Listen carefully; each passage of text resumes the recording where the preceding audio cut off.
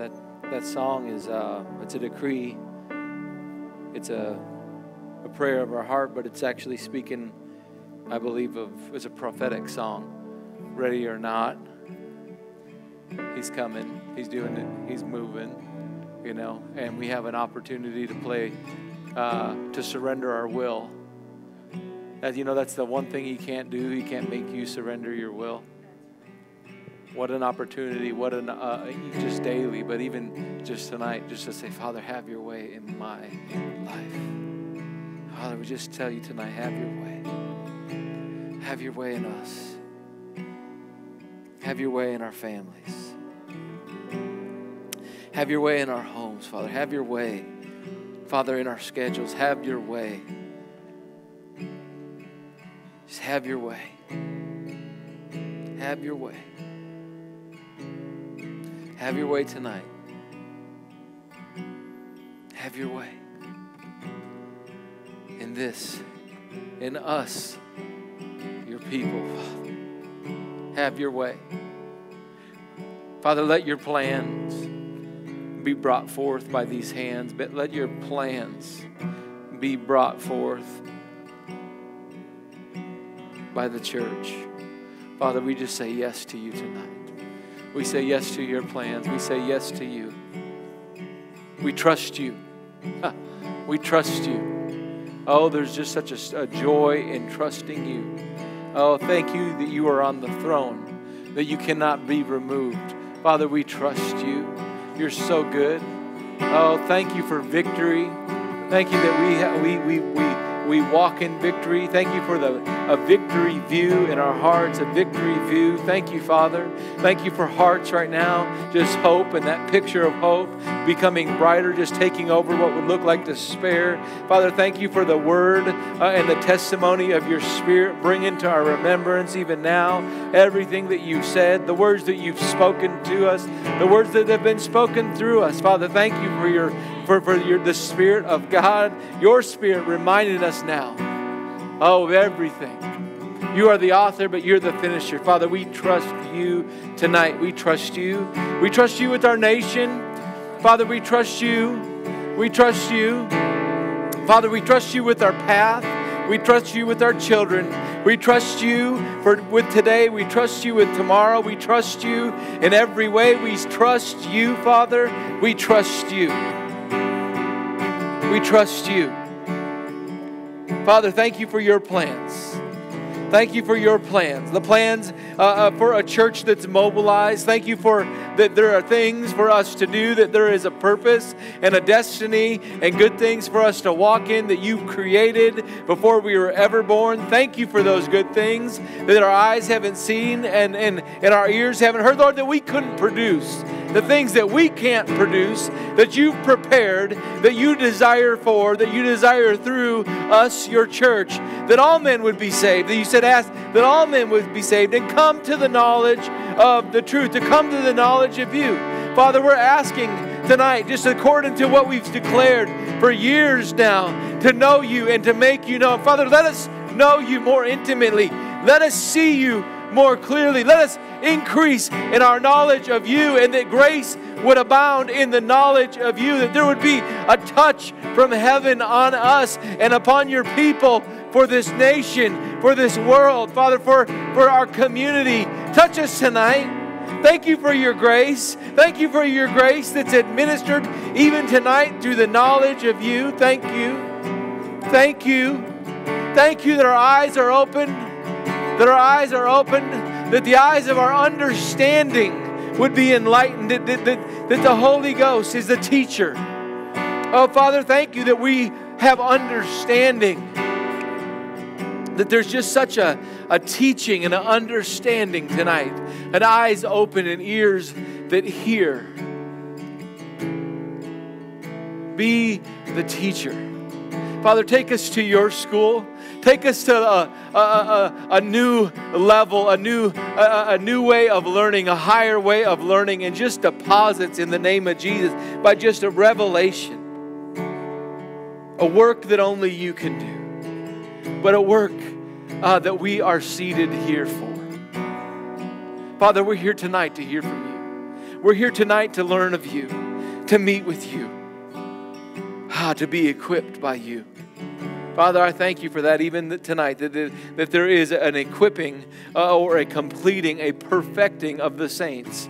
That's us, your people, for the works of the ministry. You got something for us to do. We're not sitting on our hands. We're not waiting. Oh, but Father, that we're active. We thank you for it.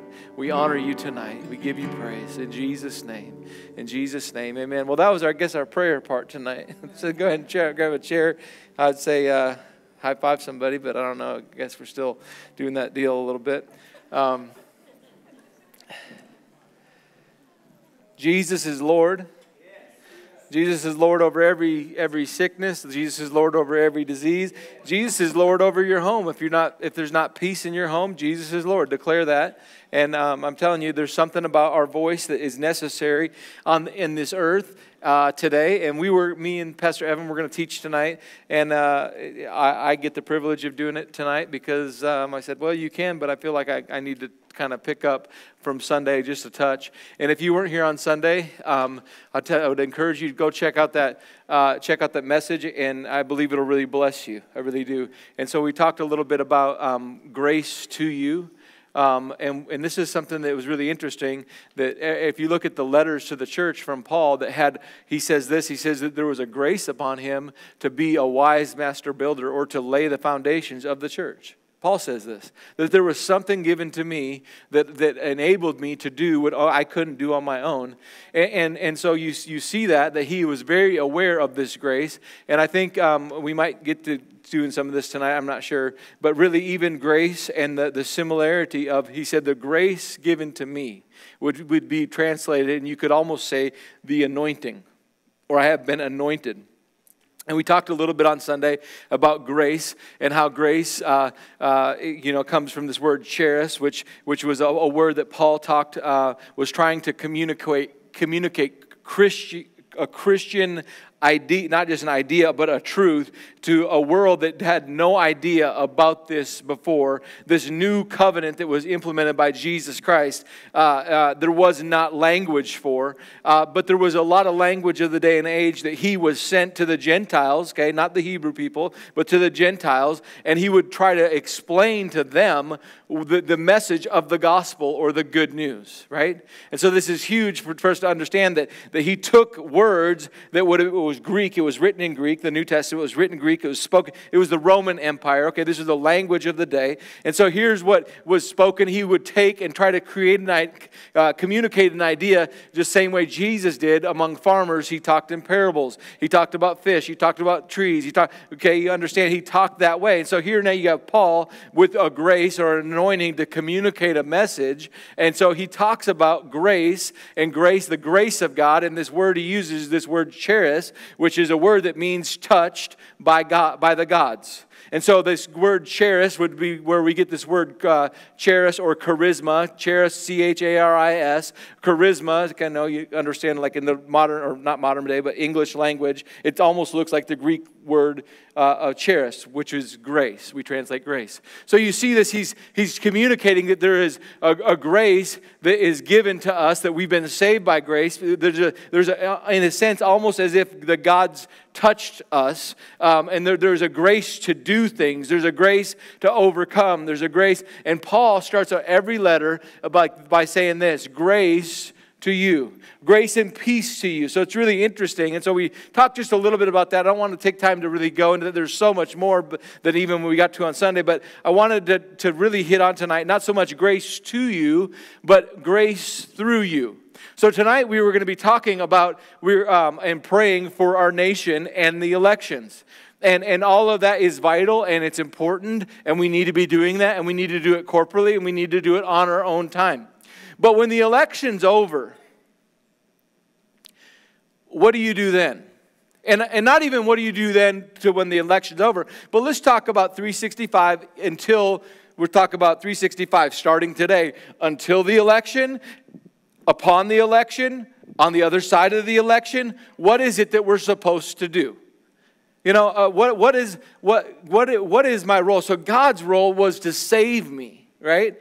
Grace, He came down, in a sense, it was the blood, it was His love for me. And we talked about how grace, charis, comes from a word that is C-H-A-I-R-O instead of C-H-A-R-I-S, which means to rejoice. And so the gods, in a sense, this word would have meant the gods rejoiced over you, and this is why they touched you and empowered you that other people are very aware of, and you're now able to do what you couldn't do before. And so I'm sorry, you're gonna have to listen to Sunday for me to.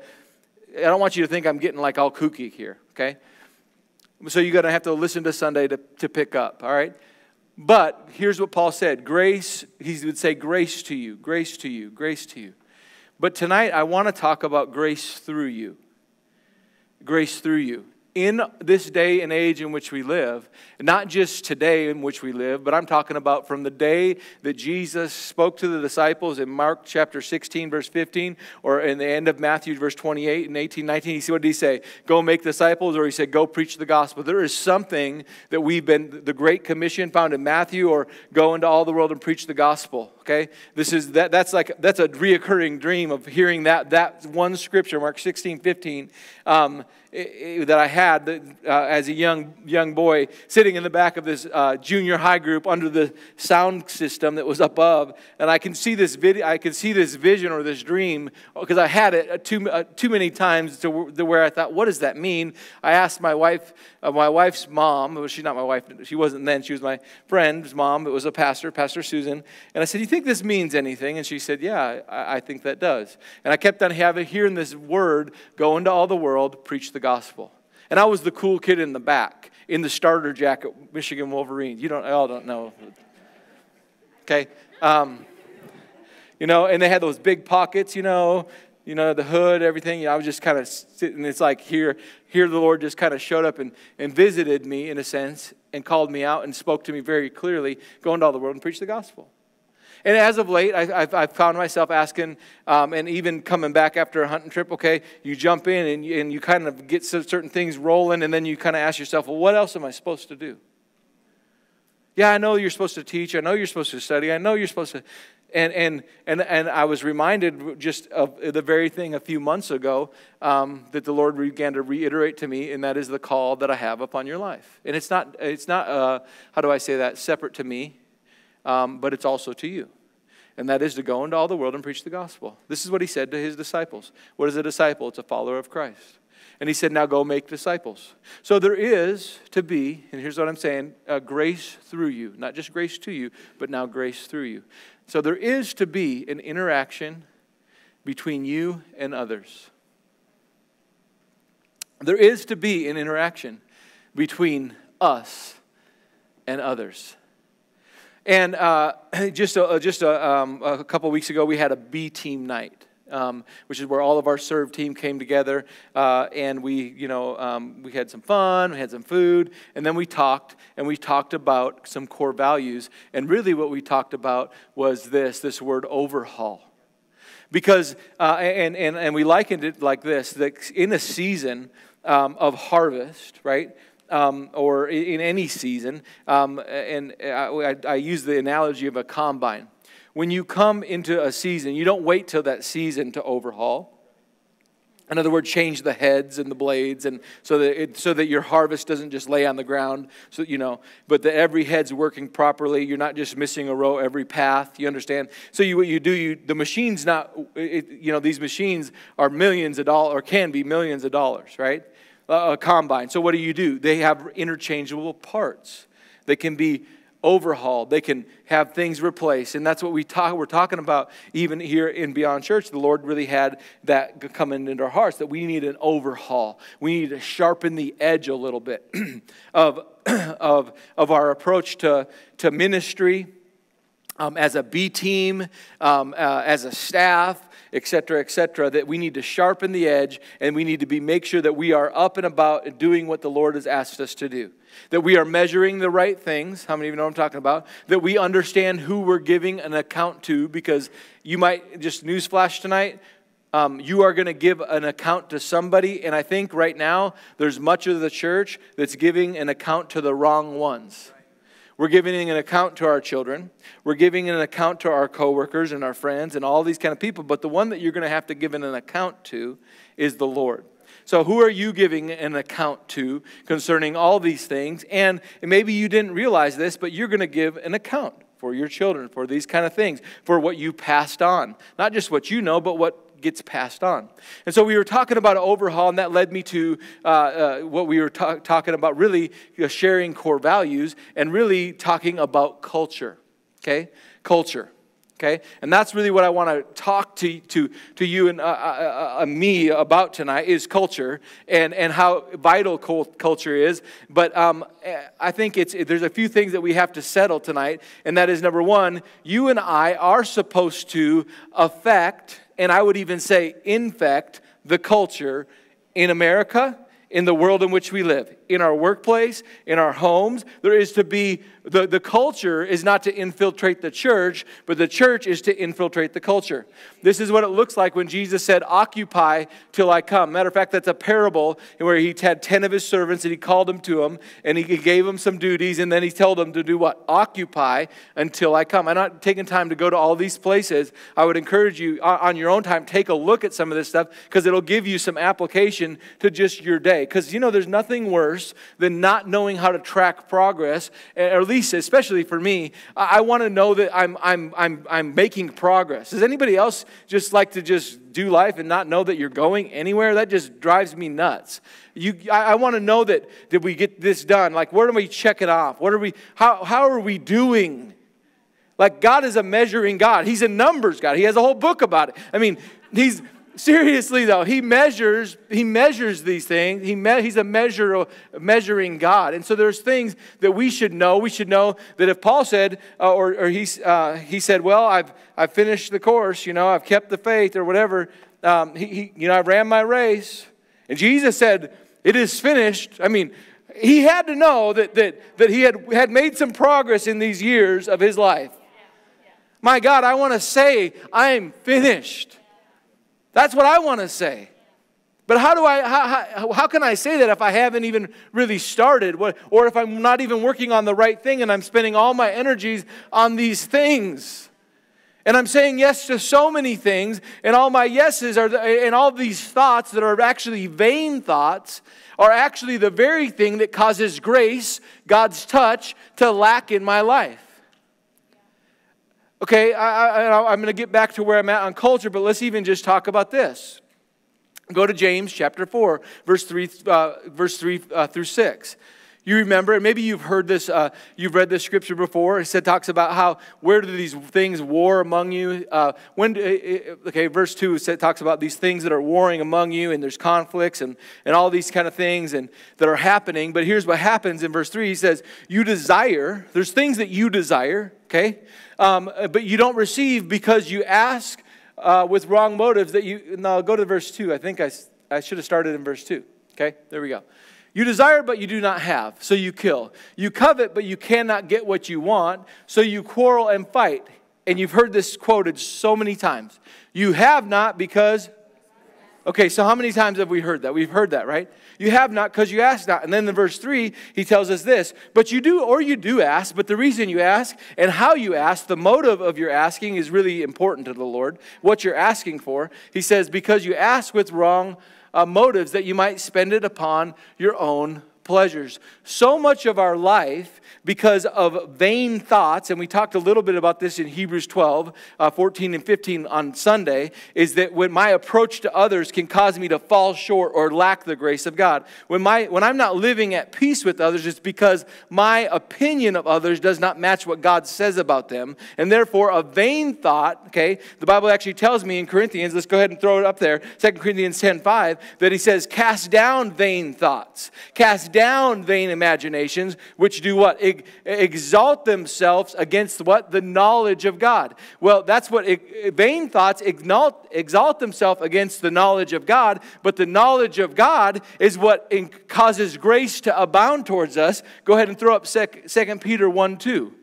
2 Peter 1, 2 through 4. Grace and peace be yours in abundance through what? Through the knowledge of God. So when there's thoughts, is that up there? Grace and peace be yours in abundance through the knowledge of God. So the knowledge of God, or let me say it this way, thinking as he thinks, and you can go all the way back to the beginning in Genesis chapter 1. And I know I'm going fast tonight, but there's just a lot for me to that's going to come out. Okay? So all the way back to the beginning, God had a way, and he had a way to think, and he told Adam how it was, and all of a sudden Adam decided to think his own thoughts. And when Adam thought his own thoughts, that which was provided for, that which God touched, that which God created and had in store for him, he left.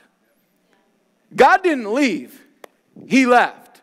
He left because of his own thoughts. And so anything that exalts itself against the knowledge of God actually causes us to walk away from the grace of God or the touch of that in our lives. And we'll go back to James chapter 2. When there's things that you want, okay, and there's quarrels and you want it so bad, but you don't have because you ask not, or you do ask because you ask amiss. But God can't grant you what you want, because what you want is only leading you further from him, and to fill your time. And like, if I have that, then I'm happy.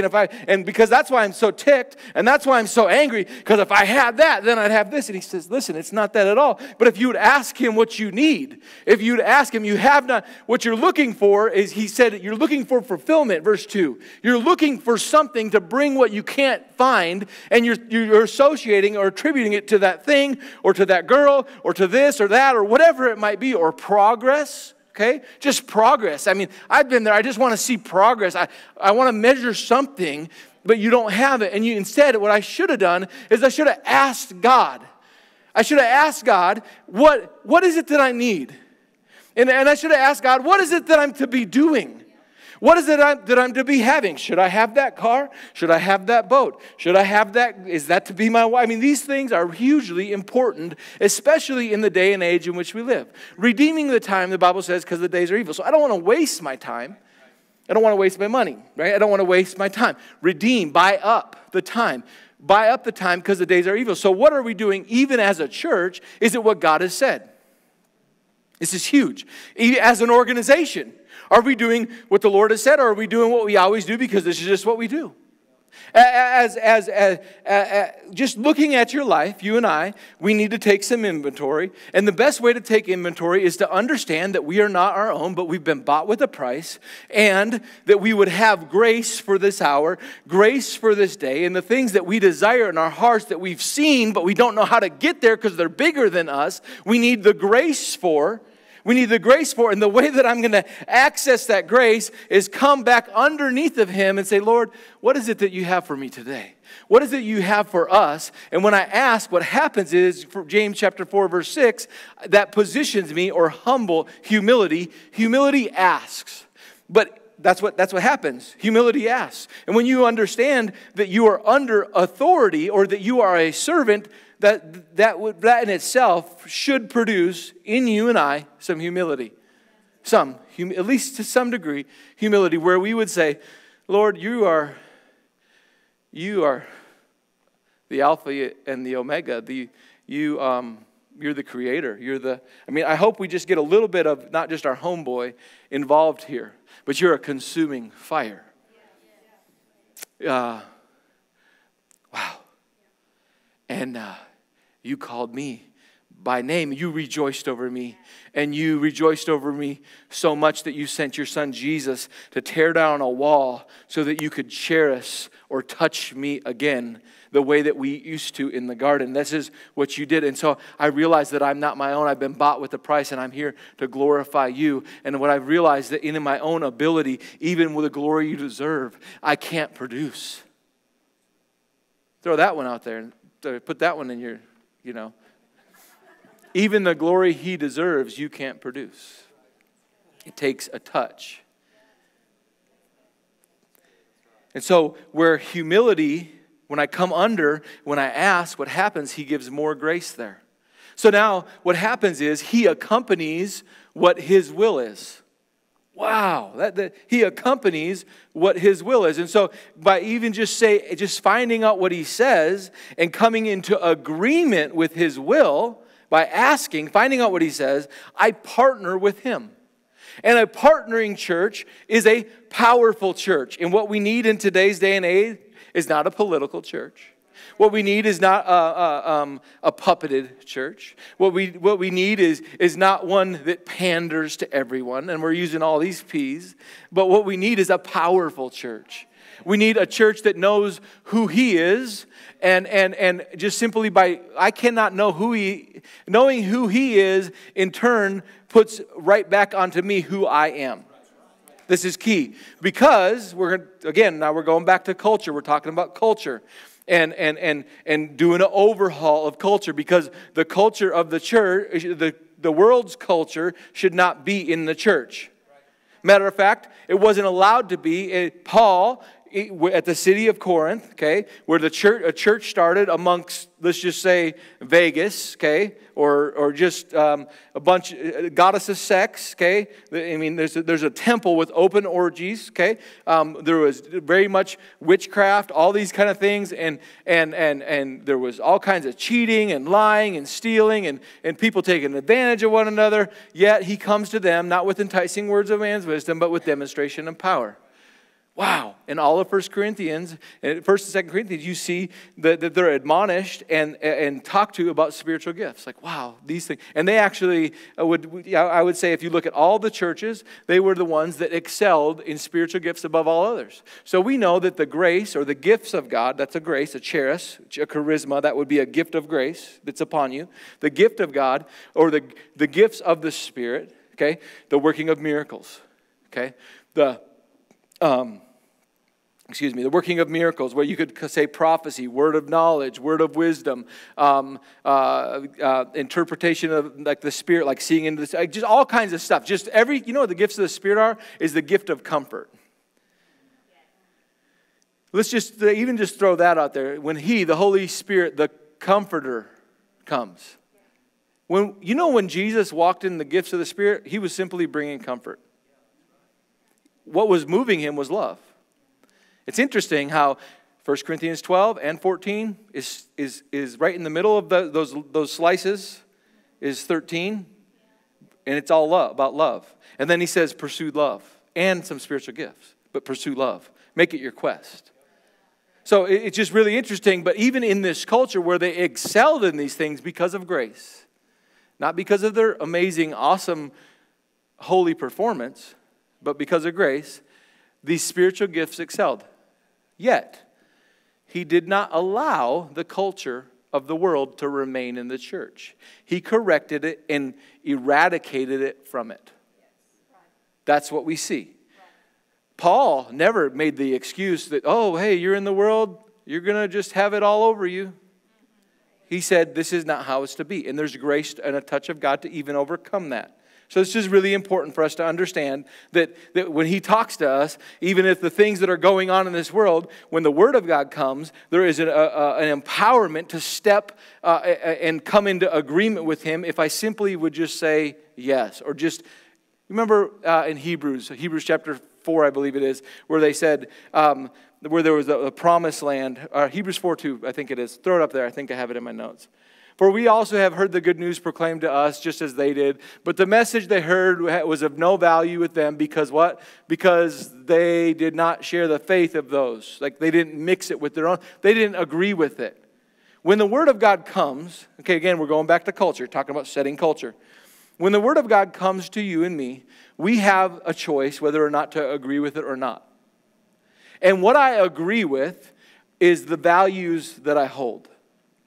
And when the values that I hold are not God's values, and Lord, to help me communicate very clearly tonight, just what I'm trying to say. We have a responsibility not just to have grace to us, but to have grace through us. And grace through us comes when we understand or when we come into agreement, and not with our own thoughts, not with our vain thoughts, but we come into agreement with what He says, and I come under the knowledge of Him, and grace and peace abounds towards me. So now I got it. So now I can give it. Okay, so it's huge, and so let me just talk a little bit about culture. And I know I kind of was going down this way. I kind of really backed up here, and I just want to I want to just talk just a little bit about culture, okay, and how it's brought and how it's taught and so on and so forth. Okay, now listen to this. All right, thank you, Lord. All right, culture. Let me just define it. It means the accumulated customs, techniques, learning, and wisdom of a particular social group. So there are certain things in our culture today that would be customs that have been accumulated. How many of you know that there's some culture right now that's been accumulated really fast? Like cultures change like almost overnight to some degree in some things because because another group implemented what they think, okay? And that what they thought was what they thought. And they fought for what they thought. Do you fight for what you believe? Do we fight for what we believe? Interesting thought. Occupy till he comes. Okay? It means the accumulated customs, techniques, learning, and wisdom of a particular social group. Learned rather than innate or genetic. It's a learned behavior, okay? And it's passed on typically from older members to the newer ones. Maybe in a workplace, they've been there for 10 years. So the culture, you come in, you think you're going to just change the world. And all of a sudden, you just get the sauce all on you. And you're just like, get me out of here. Or you just become part of the stink. How many know what I'm talking about? This stuff happens because of a culture, okay? And then what happens is it's passed on. So it's learned. Right? It's not only learned, but it's passed on, and then it's continued.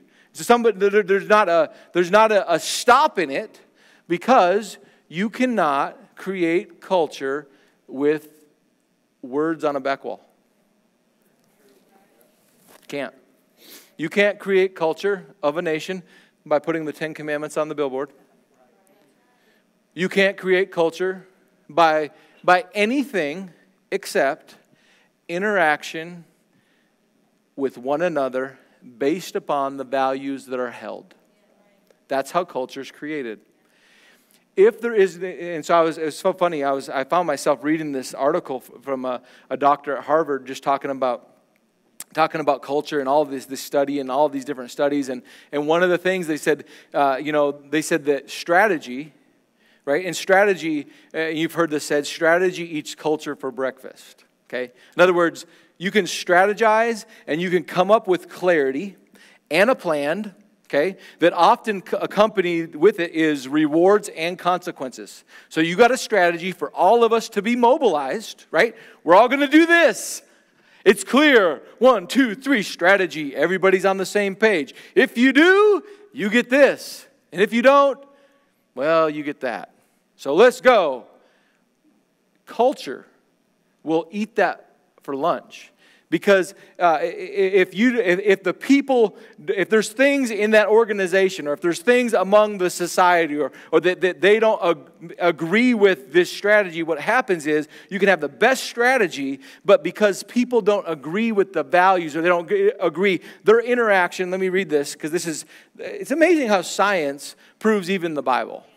Okay, but listen to this. How. Okay, and let me just define culture. 1. Culture is the norms which define what is encouraged, discouraged, accepted, rejected within a group. That's what culture is. It's what's encouraged, what's discouraged, what's accepted, and what's rejected. So let's just say there was garbage on the floor here.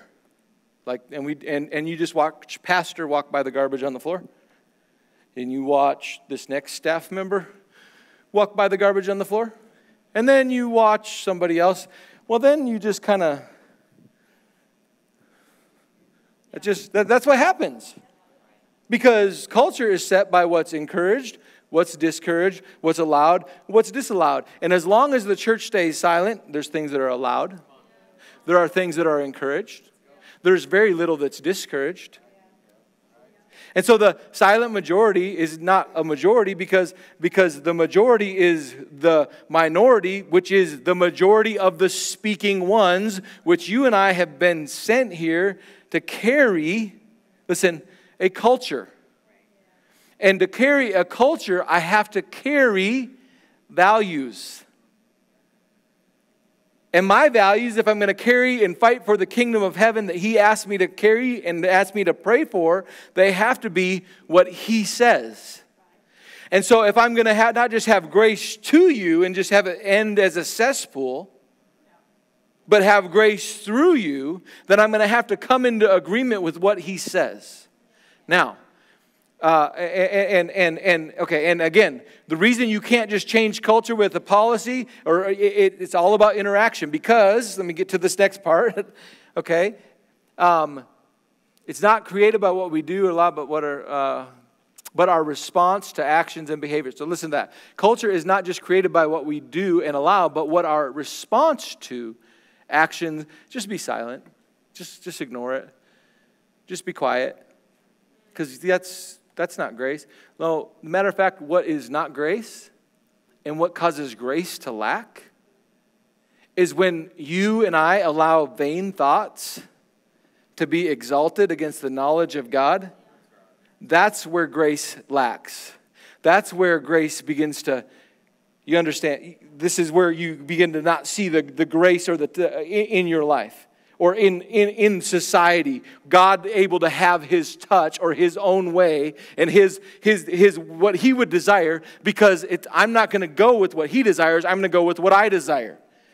God's grace is given to you. It's by grace you're saved, but you still have to appropriate the grace. And that takes your will. Grace must be appropriated through your will. And as long as we just allow whatever will be mentality as the church, grace is not coming through us. We're not carrying a message like Paul, the grace teacher that corrected in the church, brought a message of the good news outside the church, which is the message of Jesus Christ, okay? That we have to be doing that. Now, let's go back to culture here just for a moment.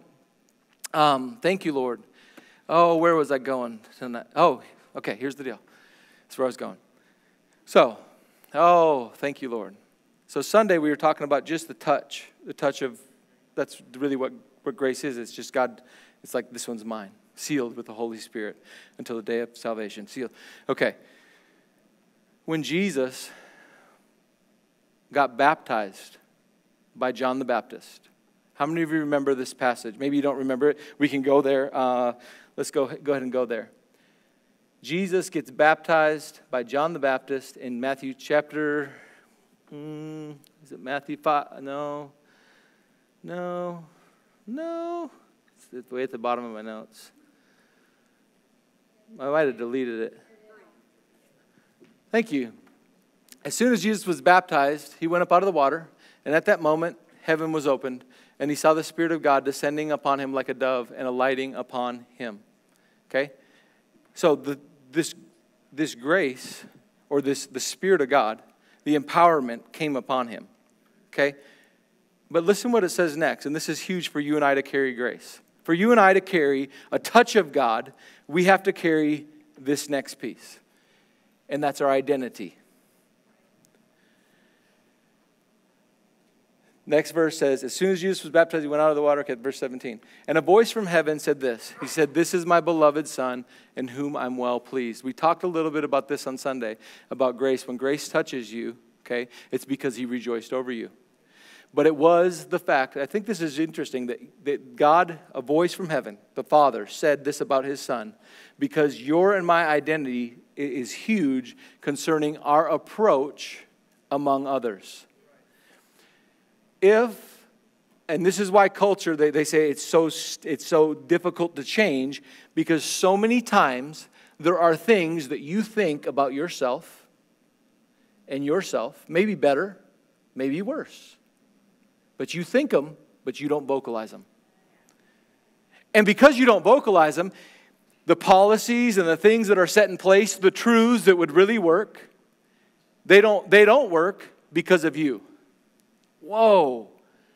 So the Word of God is powerful. But if you and I don't believe it because we don't understand our identity, we can't carry to the world, right, what we're supposed to carry. I can't love you the way that I've been loved by the Father and carry a message speaking the truth in love if I don't identify with this right here.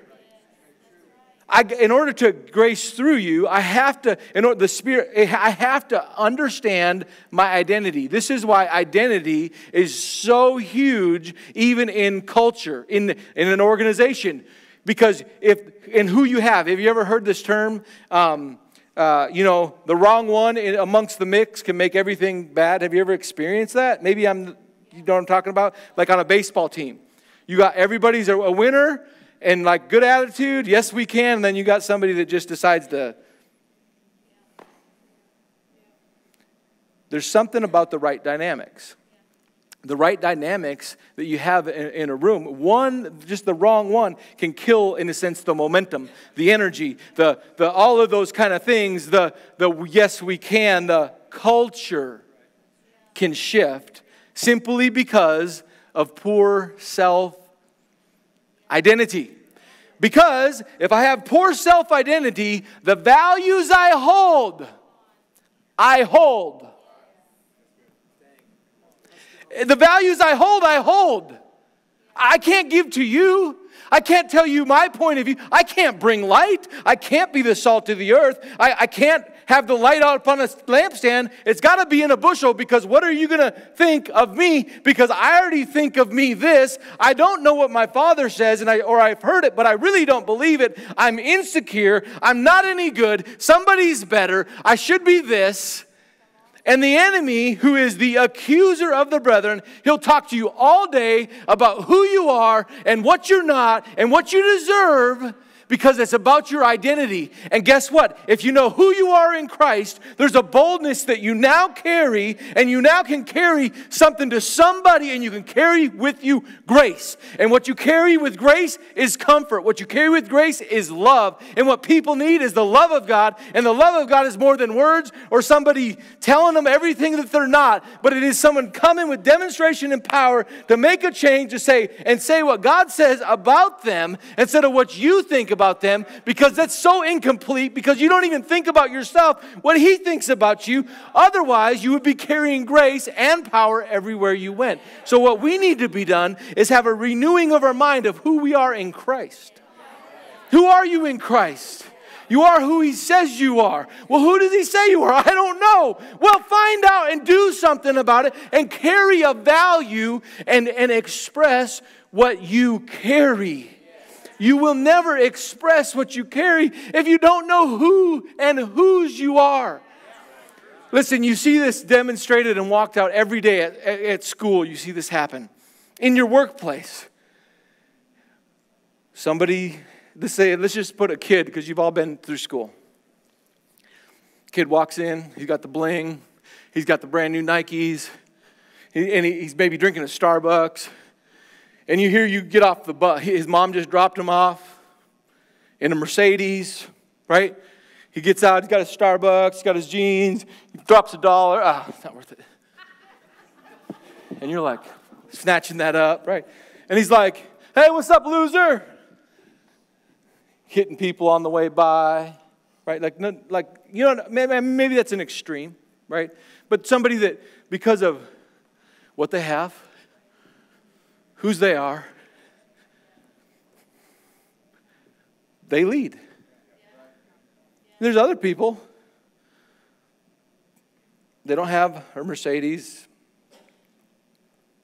they don't have all the name brand stuff, but they're loved, and they lead. It's amazing. You don't have to have certain things, but your identity is key. Is so key for you and I walking in our destiny. Our destiny. The things that you've seen on the inside. Your identity. As a children's pastor, you ever seen something for the kids? Your identity is key to walking that destiny. Who He says you are. What He says you're capable of. What has He said? What does He say about you? Because it's from that place, here you even see, when the Spirit of God was sent upon him.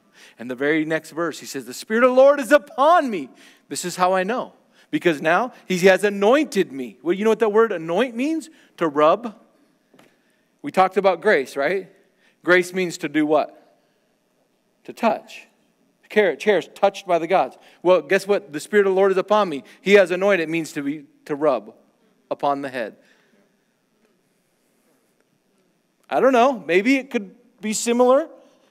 I mean, they mean the same thing. It's a different word. But here you see that the anointing, I received the anointing.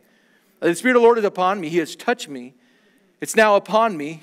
And here I go forth. And he says, because he has anointed me to preach the gospel, to now set the captives free, recover his sight to the blind. It was all of a sudden, that's the first place he went after this happened. Jesus, after the wilderness, he goes to John the Baptist, gets baptized, okay? Spirit of God comes upon him, and he makes a declaration, God is now upon me for others. And he said, here's how I know. Because now, when I walk by Grandma that it was sick, she's healed. The comfortless, I'm comforting. The Comforter is upon me. The gift of the Spirit are upon me. The gift, Paul said in 1 Corinthians 4, he said, I thank God for the grace given to you. Like there are gifts that were given in that town of Vegas, if you will, Corinth, that there were women like sitting in a hotel room smelling of cheap perfume, right? They had stopped believing. There were people that needed Jesus, and all of a sudden someone showed up with the love of God and the power of God that brought about the restoration of what the devourer had ate. This is the message of the gospel. Grace not just to you, but grace through you. And that comes through identity. And only my identity in having the proper self-worth. Which is what God says about you. Not what you say about you. It's not that I would increase what I say. It would be that I come in line. What that's called humility. That grace would and then what would happen is the values that I hold would now therefore be presented. And then even when a strategy, now let's go back to like a corporate world. When a strategy is implemented, right? Because of my self-worth and as a leadership team, and I see something that's off, I will be able to say, guys, I love this, but in my department, because we come in at 4 a.m. and da-da-da-da-da-da, this really doesn't work here. But if we did this or this or this, and you know what would happen? Be like, wow, hey, can I have you talk to my manager or my boss? Because that is so good, because I can see how the morale, because you were honest. And you were honest because you were capable of, and you understood whose you are. And you understand? How many times do we sit there with no honesty? And we just hold it in, and we don't shine the light for somebody that needs it in the moment. Because I don't want them to think that I don't whatever about them. Well, if you knew how much you were loved, it would be very simple, and you would understand that the grace of God, the love of God, would flow through you to them. The grace of God flows through you and I when we exalt the knowledge of Him. How? 2 Peter, let's go back there. Grace and peace to you. To you. Through what? Okay, so it's to you. Oh, good.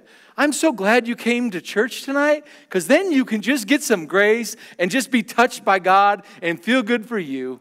All right, yay. You know what we should do? We should let that chair and that chair and that chair and all these chairs stay empty because it's more comfortable with elbow room. Let's just have grace to us. Let's just hear what God says about us. Wouldn't that be wonderful? Let's stay in a building this size. Let's just let everyone else, well, just go to hell and hope that Jesus finds it because, well, I'm found. Grace to you. Or is it grace? Grace through you. That's grace through us today. It's got to be that way. It's got to be that way. And grace to you tonight came through the knowledge of Him. This is what He says. It comes through the knowledge. So if it comes to you through the knowledge of Him, it's also going to come to this world through the knowledge of Him. And the only way they will hear is if somebody tells them. Oh, that's you. Go into all the world and preach the gospel.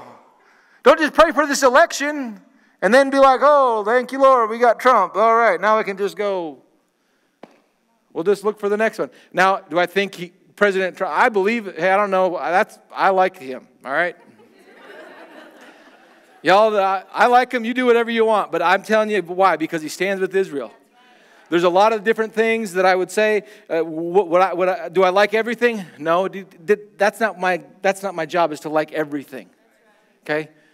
But bottom line is, my trust is not in a man. My trust is to pray for God's plan. And I can tell you that oh my gosh, we need to be and have our trust and understand that we have something to do today. That's all. I mean, that's prayer for elections night, all this, what we're talking about, everything about the election. Election's great.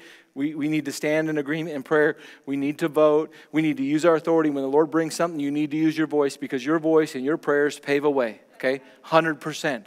But right now, you have been given grace to you, but God wants it through you. Don't be intimidated. Don't be intimidated by the accuser. Stop it. God loves you, and He loves them. Let the love of God flow through you. Let the grace of God flow through you. Rejoice over them without stumbling over who they're not, so that grace can come. I'm telling you, grace is so powerful. The touch of God is so powerful. What God wants to do through us, through His church in this day and age, is so hugely powerful. Do we know who we are? God. In the next couple of weeks, we got Troy and Joy coming this week, and I'm pumped about that, both with Flourish and Sunday morning and Sunday night. And I trust that you got to where we need to. But in the next couple of weeks, coming into November, we're going to talk about our identity in Christ realities. Some things that are realities are righteousness.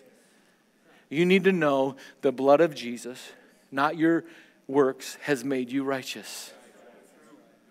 That when God is a just God, okay, and He operates justly, and justice says your sins demanded death.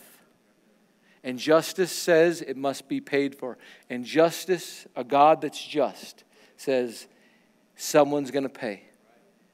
And He says, and I know who. And so when it's paid for, justice does not say, pay me again.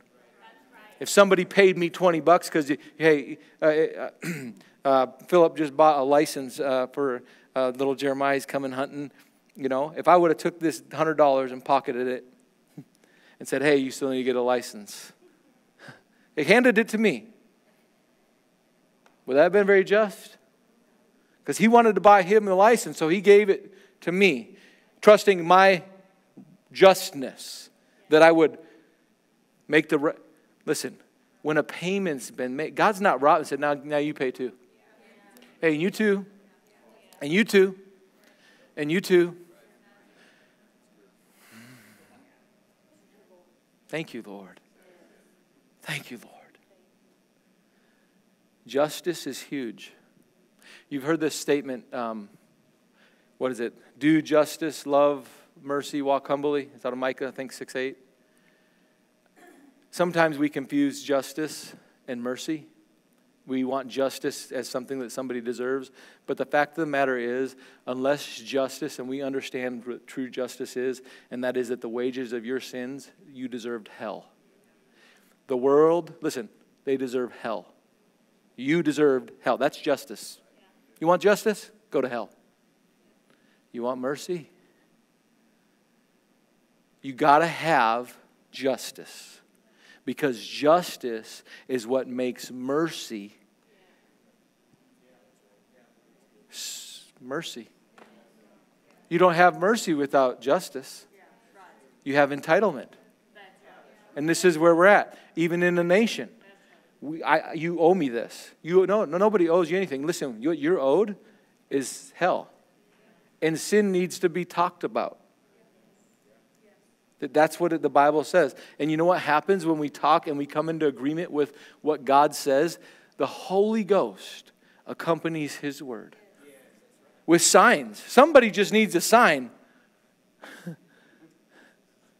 to follow, but it can't without the word. God, we need your help to just simply agree with what you say. Come into agreement. I cast down my own, and I was going to go here tonight and we're done, but I was going to read an article about church leaders from churchleaders.com, just about culture of the world, and a survey that was done by Barna among four of like evangelicals, Pentecostals, like ones that are just say we're Christian, mainstream Christian, and Catholics.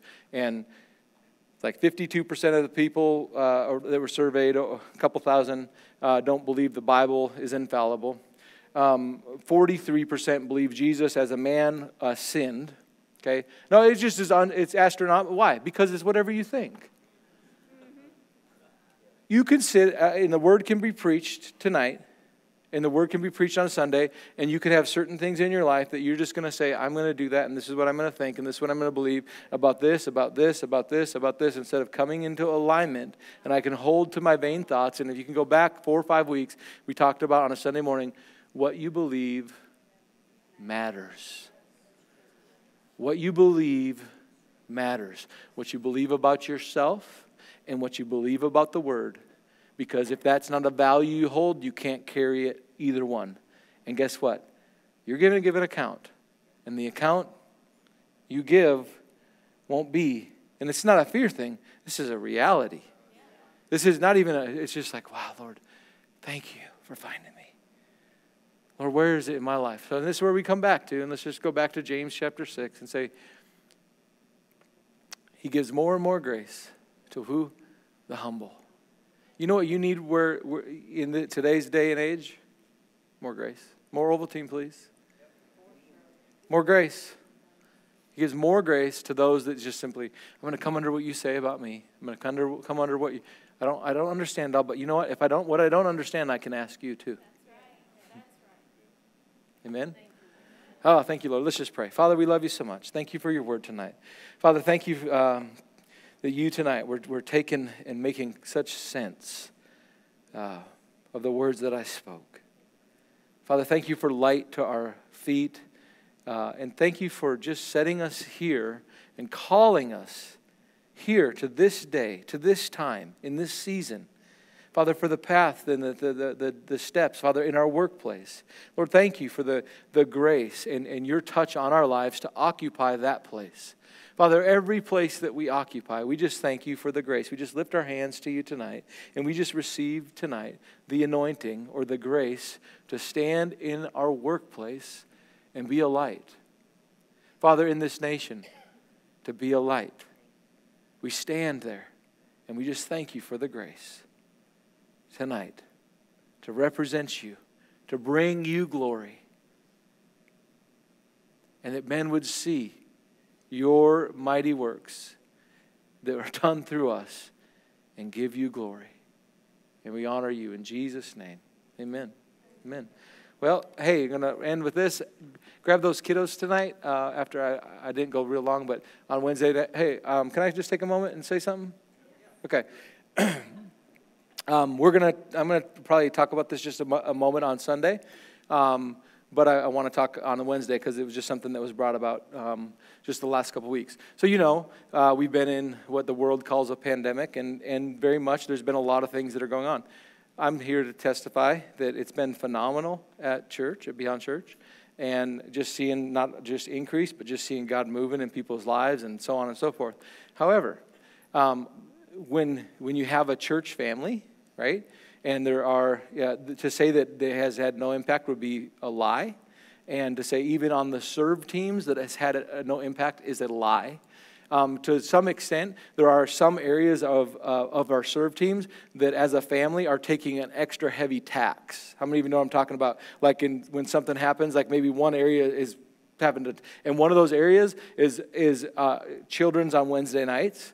And so not only would I ask that you grab your kids, but I would ask in this season until we kind of get things righted, if you could serve a Wednesday night and you feel that call in your heart. I'm not asking everyone to, but if you have that in your heart, it's like, you know what, I used to serve in there, and I could give up Wednesday night so someone else could be equipped and come and sit under the Word. Then I would ask you to do that. And something I'm going to ask on, and we'll probably have way more, but I would ask way more than enough.